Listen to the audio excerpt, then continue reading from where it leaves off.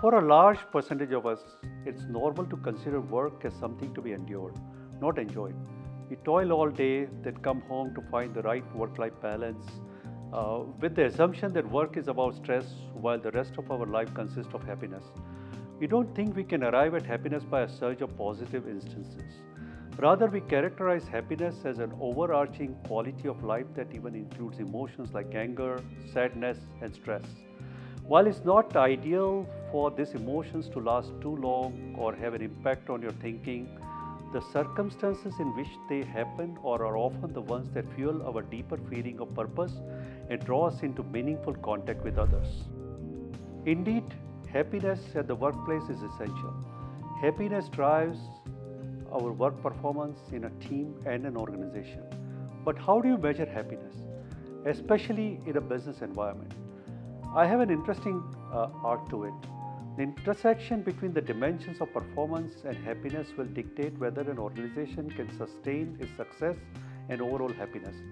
An organization's critical results can more likely be executed and sustained with both a suitable performance management system and a positive approach to influencing people that increases happiness. I believe so that when your performance outstands individuality in a team and as an organization, happiness will be acquired in default with a sense of achieving something. However, working in a team and ensuring the team is happy doesn't mean just feeling happy constantly. It is feeling positive about your work, willing to fix problems rather than complaining, accepting constructive criticism, and improving oneself without feeling pressure. As important as it is for the organization and its employees to be happy, they are responsible for keeping the customers and clients happy as well. Making your customers happier is different than creating truly happy customers.